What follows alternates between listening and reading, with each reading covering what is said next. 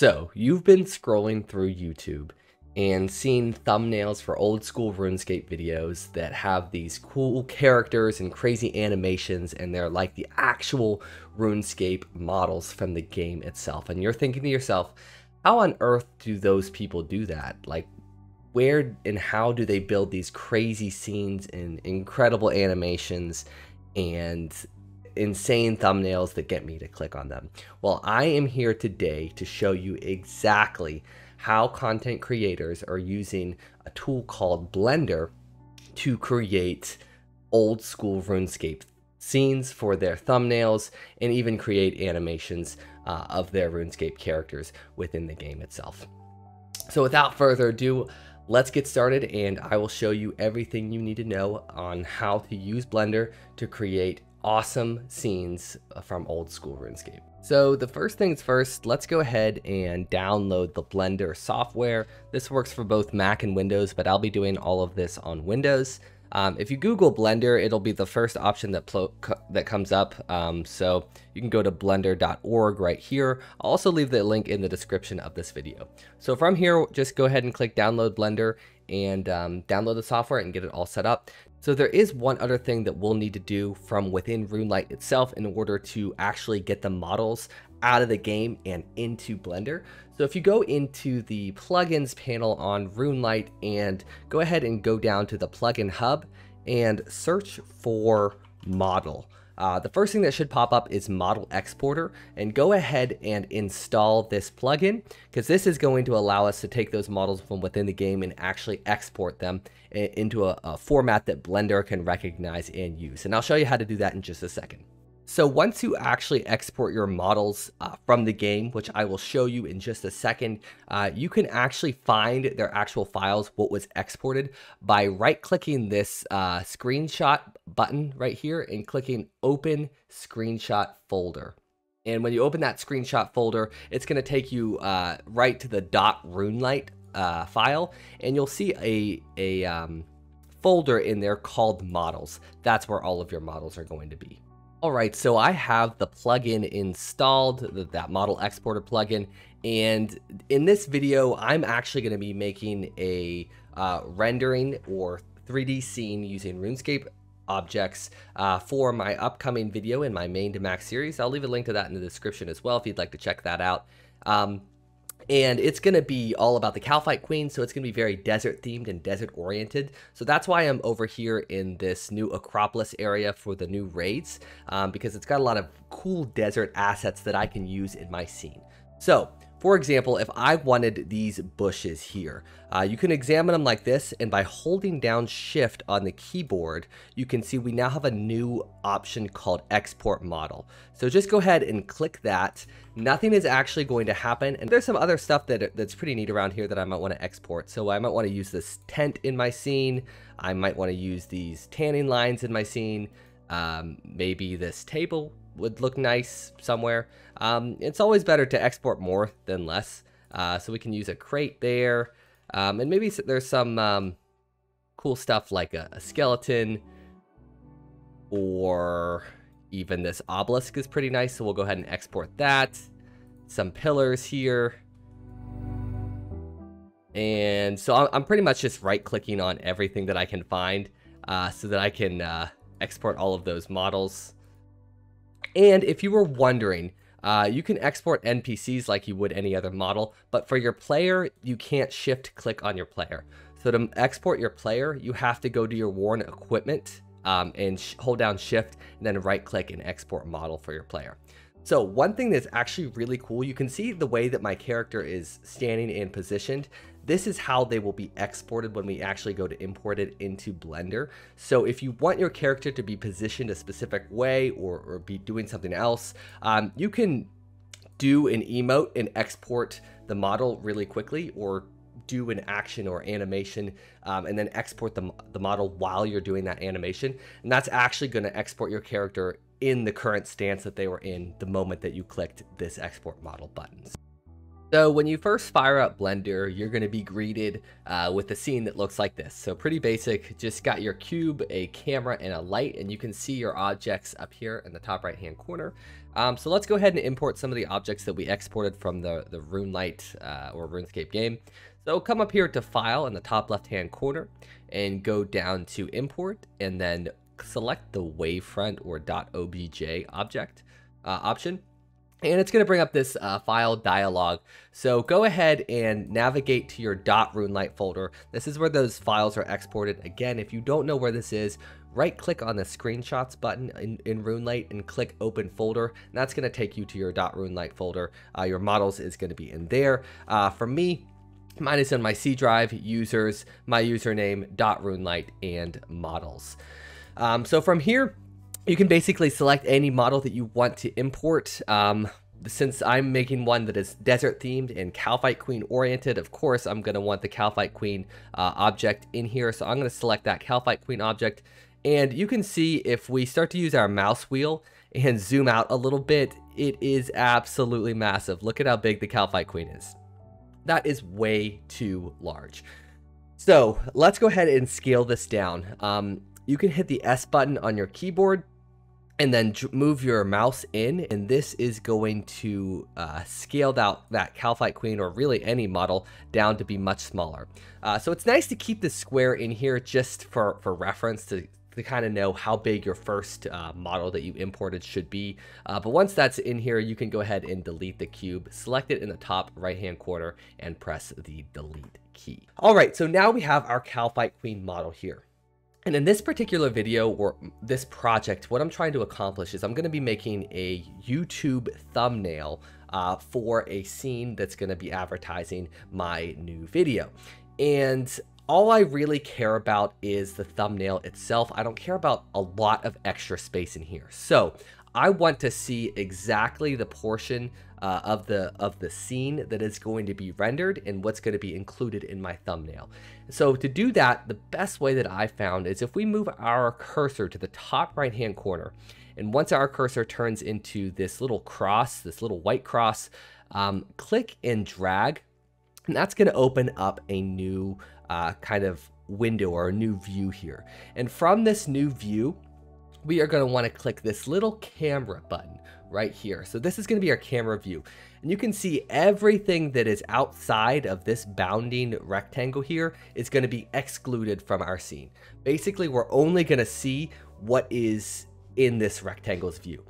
So we can actually go ahead and select our camera in our scene collections over here, and we can click this move button on the top left hand corner, and that's going to allow us to move our camera out and move it back up, and we can kind of get different views of what we want. So I'm going to move the camera out a little bit, kind of zoom out. I've got a lot of assets that I kind of want to show, so something like that looks pretty good to me. That should give me a lot of room to work with and express some artistic creativity.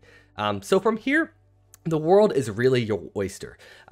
The main tools that you're going to want to use are going to be in this left-hand navigation bar right here, where we have our move option, and we just click on an item in a scene and we can move it around and we can reposition it. We have our rotate option, which basically, well, it rotates the object. So we can have that Calfight Queen facing us like that. We could have the Calfight Queen kind of showing its belly to us if we wanted to do some zany thing like that. And then we also have the scale, which we saw before, where you can make certain portions of it much larger or flatter if you needed to do that for any reason. And finally, we have this transform, which really is all of these options all as one. So we can move, scale, transform, and resize this as needed. So that's just one portion of this. Let's go ahead and also import a few more assets to make this scene look a little bit better.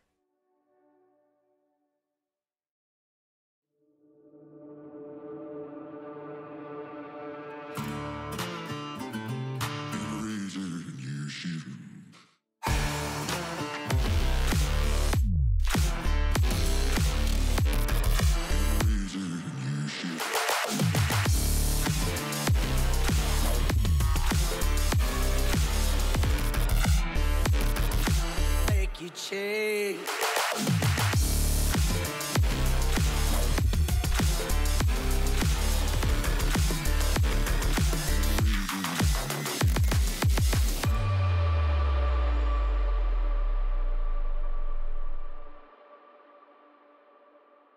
Alright, so now you can see we've imported a couple of the objects from the game, and this is where you really get to be creative. You can position and rotate and resize these things however you want, and with this scene right here, we've already got our player kind of facing off in a dramatic face-off between him and the Calphite Queen. We've got a worker in the background just kind of staring us down, some little object scenes, and some pillars and rubble in the background, kind of giving us a little bit of more texture and positioning of where we are and what we're looking at here.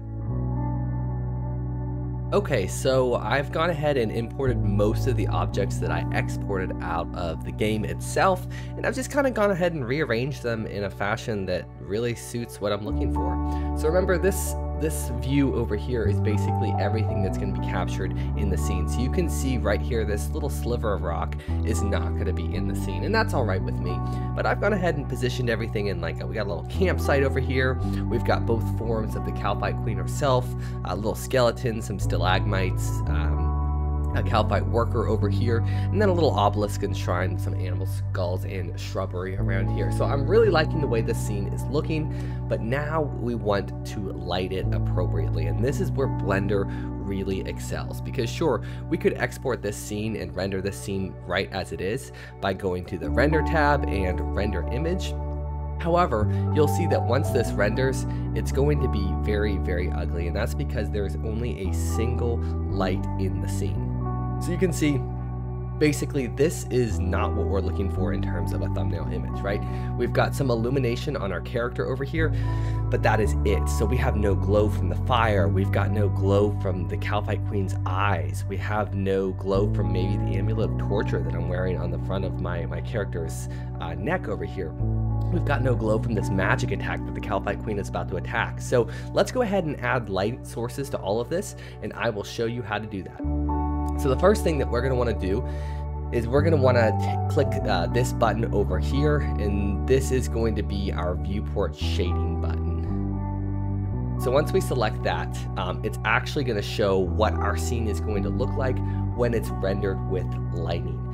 So you can see if we select our light here in the top right hand corner from our scene collection, we're able to move that around, and you can see how our scene dynamically changes to reflect and update shadows and occlusion and ray tracing and all of those cool properties about light. So generally when it comes to lighting, it's very easy to overdo it, but I want to have a lot of focus on the character, a lot of focus on the Calphite Queen, and then some ambient glow coming from the fire and the campsite. So in order to start this, I'm going to want to add some additional lights. So I can come over here to the top left-hand corner and click the Add button, and then I can go down to a light, and I'm just going to add a point light. So there's several different types of lights that you can choose. We're going to be adding a point light. And then if we come over to the right-hand side and click this Object Data Properties, it looks like a little light bulb. This is where we can control some of the aspects about our light. So if we move this up, you can see it's only a 10-watt light. So we can move it around, and you can see very subtly it happens to enhance the glow of the Calphite Queen, but it's definitely not powerful enough to simulate a full fire. So you can use this, I don't know really what to call it, to change your viewport. So I'm going to make it so that I can see on top of my viewport here, and just kind of move this light right where I would expect it to be inside the fireplace. Maybe move it up a little bit. And now I can come over to the color over here and pick a nice orangish hue, maybe deviating into red a little bit, and let's go ahead and up this to 1000 watts. So now you can see in our scene we've got what looks like a real fireplace going here. So it's emanating a beautiful glow, and we can move this light up and down. You can see when we move it super low, it kind of goes out of the scene. So we want to have it like positioned maybe somewhere right around here. that really makes it look like it's coming from the fireplace, and it's kind of just illuminating everything in the campsite and reflecting off of the Kalphite Queen herself. So instead, I've gone ahead and I've added a spotlight over here and kind of positioned it towards the background with a skeleton and this Kalphite over here, just so it's not like pitch black over there and that you can see them. Now, I think I'm going to do the same thing for the Kalphite Queen over here. So let's go ahead and click on Add, and we'll go to Light, and we're going to do a spotlight. So this is great for illuminating a whole area rather than a single point in the scene. And so we'll control this just like we would any other light. We're able to drag it up, and we can use this little hand icon to move the view and kind of position us where we want it in the view. So we'll move this spotlight a little bit closer, and you can see exactly where it's going to be shining down on. So we are actually going to want to use this little blue arrow, and we should be able to kind of position that right like that on the Kalphite. So now with this, white is always a great color to use for these because it basically illuminates the natural colors of the models themselves. So you can see these models already have materials painted over them or applied to them. So let's go ahead and illuminate the Kalphite's natural color with about 3,000 watts of white power. That's a little intense, so we can do two things. We can either move this back a little bit, so maybe dialing that back to around 2,000, moving it a little bit closer, just so that we capture all of the wings and the Kalphite herself. So that looks pretty good. The Kalphite's nice and illuminated now, and it looks like it's making some kind of magical attack. So we could do something like really cool, like a blue lightning effect, or we can add another white here. So this is another great example of where we could use a point light. So let's go ahead and add another point light. Let's go ahead and move it towards our Kalphite over here.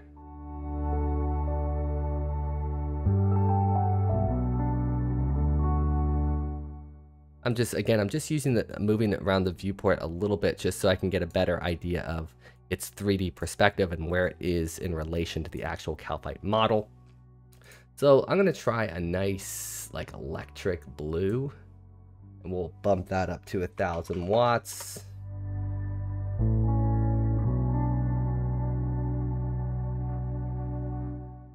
Something like that looks pretty cool.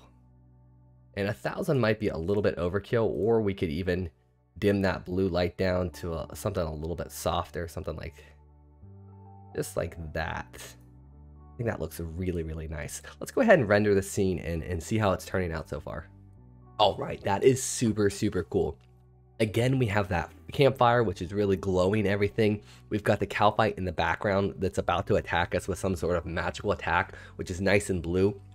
And it's illuminated by that spotlight, so it's no longer a dark gray. We can actually pretty clearly see that Kalphite in the background. And then over here with our skeleton and our stalagmites, we definitely bring that into view as we see the Kalphite in that background. One thing that I really don't like about this is we can see this spotlight is actually capturing a corner of this fallen pillar.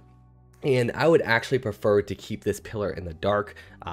It's not really a central portion of the scene that I want to illuminate. Same reason why I didn't want to put anything over here. In my vision for this scene, it's taking place at night. So everything is glowing from the fire, and we're using white light to illuminate certain key aspects of the scene. To me, this stuff over here isn't as important as the player and the Kalphites. These rocks over here aren't as important as, you know, again, the player and these Kalphites. So let's see if we can correct this by adjusting this light a little bit.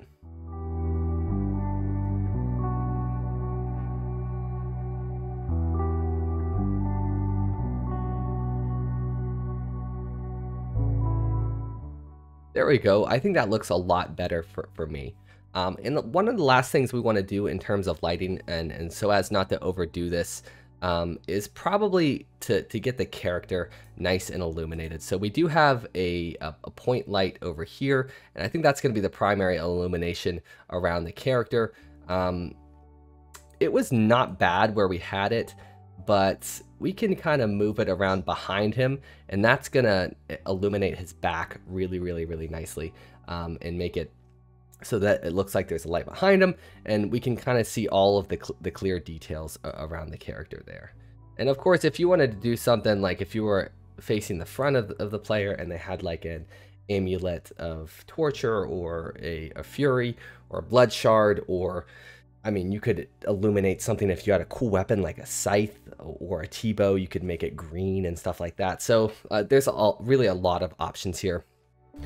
So I wanted to add another area light on the Cowfight Queen herself, just because you can see the fire is illuminating one half of her, but the other half of her is kind of dim, and we want her to be one of the central pieces of content within this rendered image. So we definitely want her to show up and be central to the image, because that's what the video is all about. So I'm just going to take this spotlight and kind of do what we did before in some of the other aspects of the scene, just kind of position it on the right side of the Cowfight Queen. So you can see there are a lot of adjustments that I can make here to the size of the light, the radius of it, where it's positioned, how focused it is. So these area lights are just really useful for lighting up large objects or whole areas of a scene, where a point light would be better suited for something that's more focused and where light is emanating from a central source.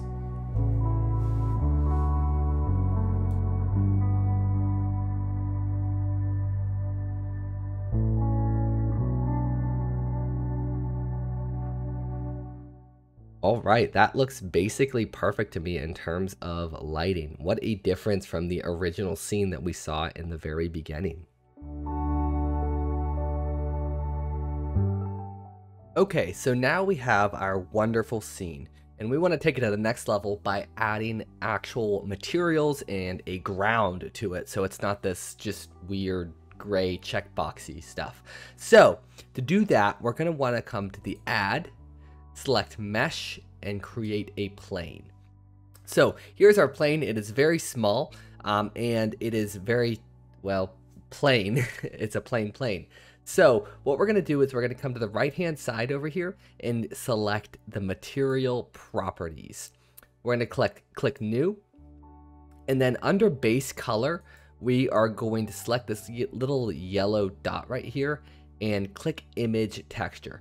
So I've actually gone ahead and found an image texture. We're going to open one from our computer.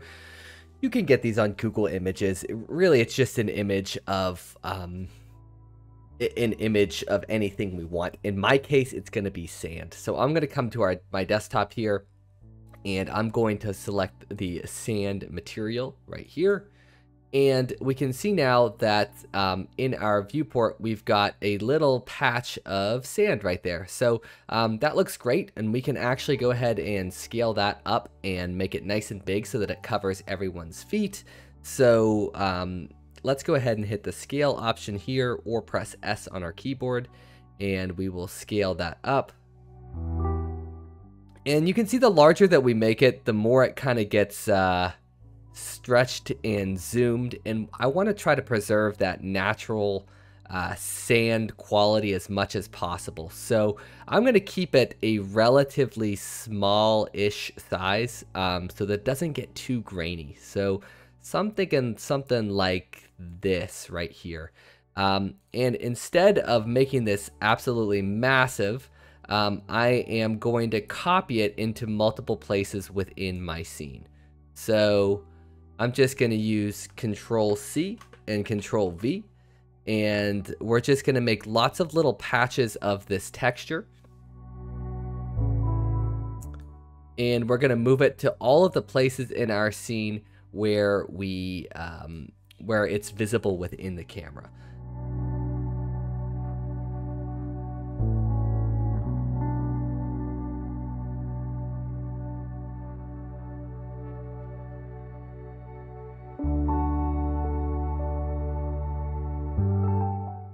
All right, so that looks pretty good to me. I'll probably add just one or two more little tiles here to cover up anything underneath the Cowfight Queen. But that should cover most of our terrain. And now we just need to work on the background to get a nice maybe night sky, or we'll try a variety of backgrounds to see what we like here. Okay, so for the last step in making this image really perfect, we want to add kind of like a starry night background to this. And really for any kind of background that you're doing for thumbnail images, we're going to be using a sky dome or a UV sphere object to create it. So the first thing that we need to do is let's go to Add, click on Mesh, and select UV sphere.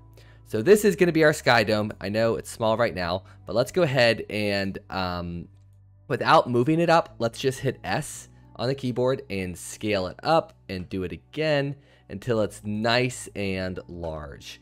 Something like this should do it. Again, I'm looking in my camera feed to see and making sure it's covering like all aspects of the camera.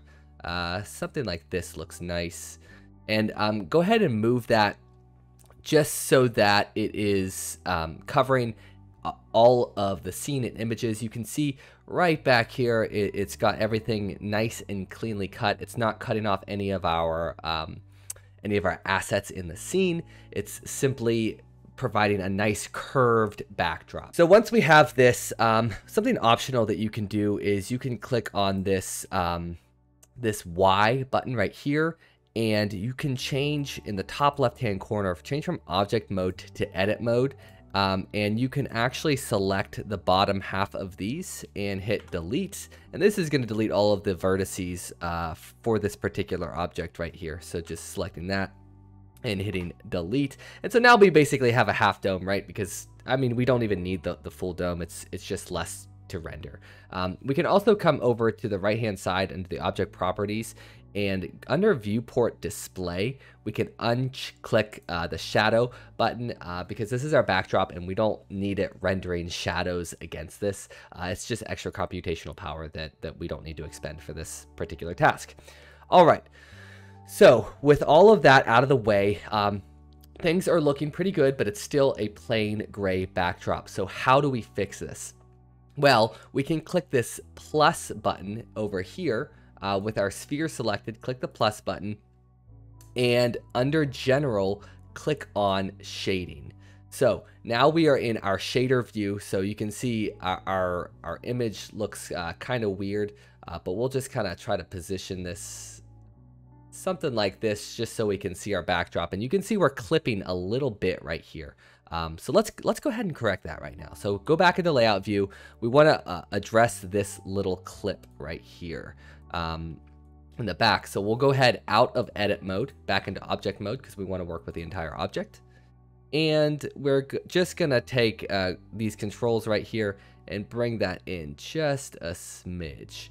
And now we aren't clipping nearly as much, and we should be good. So up in the top, let's go back to our shading workspace. Now we have a nice clear view of what we need to work with. So the first thing that we want to do is we want to apply a material to the inside of this dome. So let's come down to material properties and click new, and you can see that's going to create a principled BSDF layer and a material output. And we're going to have to add a few things to this. The first thing that we want to add is going to be called a noise texture. So hit Shift and A on the keyboard. That's going to open up this little window here where you can search through all of the different material shading properties that you can hook together, the shading nodes, and search for noise texture. And we're also going to want two other nodes, a texture coordinate and a mapping. So place down your noise texture here, Shift A, search for mapping. Place your mapping down, Shift A once more, and search for texture coordinate. All right, so we'll connect the generated layer here into our vector in our mapping. And in our mapping, we'll connect this vector to our noise texture. So we want our scale to be about 1000. and we want our detail to be at least 6. And you can play with these values to your heart's content. That's going to affect how many stars there are in the night sky. So lastly, let's go ahead and just see how this looks. So we'll plug the color of this into our base color over here. And let's go ahead and put this into the viewport shading. So you can see we do have, it looks kind of like a grainy material is being applied to that. So what we want to do is we actually want to pass this through our handy dandy color ramp. So once again, hit Shift A and search for a color ramp node. Let's go ahead and place this down and move these around so that we have a little bit more space to work.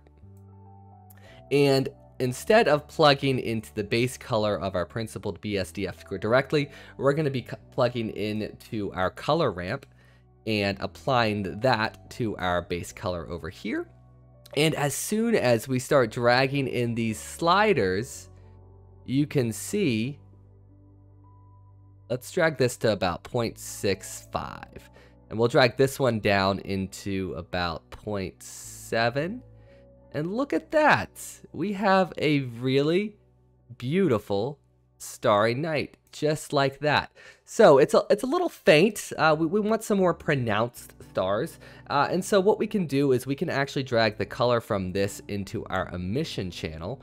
And now the stars will start emitting, and voila. We have an absolutely beautiful starry night. And you can play around with these slider values to, you know, increase the density of stars, reduce the density of stars, and how white they are. I found that on the black slider, about 0.65 works well, while on the white slider, anywhere from 0.70 to 0.75 looks and works really nice. So to finish things off, this looks pretty good on our shading. Let's go ahead and get back to the modeling.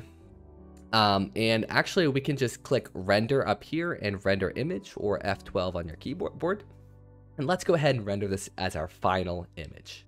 And look at how nice that looks. How cool is that? It is a beautiful 3D scene built out of old school RuneScape assets with awesome lighting. And this would serve as the perfect YouTube thumbnail for any one of your cow fight or desert themed videos. And really, it only took us about 30 to 45 minutes to crank something out like this. And as you get faster and more comfortable with Blender, you'll be able to run through these images as fast as you could use or do a basic photoshopping image. So this is definitely what I'll be using for the next main to max number 5 episode. So I hope that you guys check out that series as well, because it is coming out on a weekly basis and it is going great. It's making some awesome progress on the account. And thank you all so much for watching this video and learning a little bit more how to use Blender within Old School RuneScape.